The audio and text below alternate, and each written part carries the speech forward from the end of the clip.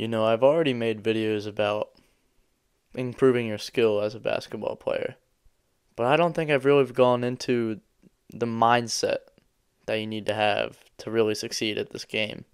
And I think it's equally, if not more important than the skill aspect. This has been a tough time for my basketball journey, I guess you could call it. I've been in a shooting slump as of late, and trying to get myself out of it has been tough. I've been trying to will myself out of it and stay confident and stay positive. And that's a very hard thing to do in sports, as some of y'all already understand. But I'm going to still, keep pushing. But I just thought I would give some advice on this if anybody else is going through that, or if anybody else just needs, a bit of confidence today. So, I'll tell you a little story. So, okay, I'll go. Okay, I'll talk about this. So, my team has been losing games as of late. We've been struggling.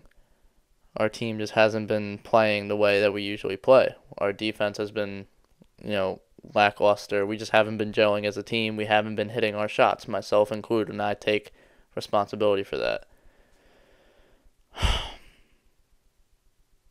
See, having that confidence to win games, to get far, to win championships, that whole idea is very tough to do when you can't seem to win a game. And you know what? There's going to be times where you feel like all you're doing is just losing and losing. And life is going to seem very difficult. The basketball season is just going to seem like it's crashing down. But I do believe that there's always a silver lining to everything. The approach that I've taken to it is that with these games and with these losses and with my mistakes, I've been able to learn something from each and every one. I've earned a lot of, wisdom from it. I've gained a lot of knowledge on it, and if I, keep this positive attitude, I can continue to move forward. Now, for anybody else that's dealing with this, you will know how frustrating it is to be in a shooting slump when you have spent countless hours working on your shot, and you do it every day. I mean, you are just so close every single time and keep spinning out of the rim. Like, I'm getting angry just thinking about it, but keeping a positive mindset is the most important thing to do in these types of situations, especially if you want to succeed in sports. You have to be able to have a short memory and just keep moving, keep pushing. I can give you another story.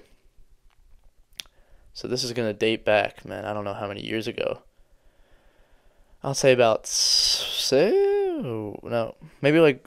think it was 4 years ago. I'll say 4 years ago. See, I played travel basketball growing up. It's basically AAU, but not tournaments. Anyway, it was travel for, my team, or my town, sorry.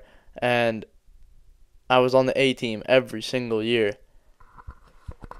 until 7th or 8th grade came around. And then I wasn't. I was demoted to the B team, and that hurt. That hurt a lot. And I just remember feeling so distraught about it and just being like, man, this is so unfair. I'm better than a lot of those guys on the team, because truthfully I was. But it's sometimes coaches don't like you, and that coach was not the greatest person in the world. Not to make excuses for myself. I could have done more. This was when I was like 11, but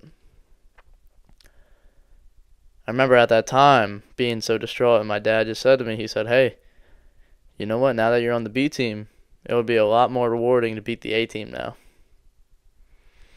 And so that's what we did. We just played our hearts out, and I remember we were about to scrimmage the A team, and then they ended up not being able to do it or something. But I remember we beat the other B team at that time. There was two B teams for some reason. I don't know what that was all about, but we smoked them. And the coach I had for that B team, he always believed in me, and I'm still friends with him to this day. He actually went to one of my high school games, and the one high school game he ended up going to was my only buzzer beater I've ever had. It was a game winner. It was a great moment. I think a lot of things are really just meant to be, and you just gotta embrace every moment of the basketball journey. There's highs and lows, there's ups and downs.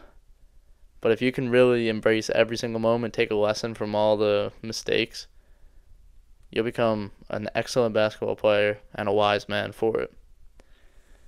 I know this is a very unfiltered video. I just wanted to get this video out because I really think it could help somebody that needs to hear it. Thank you for listening, though. I appreciate you. And my last piece of advice to you, the most important, don't forget to keep God first. Good luck.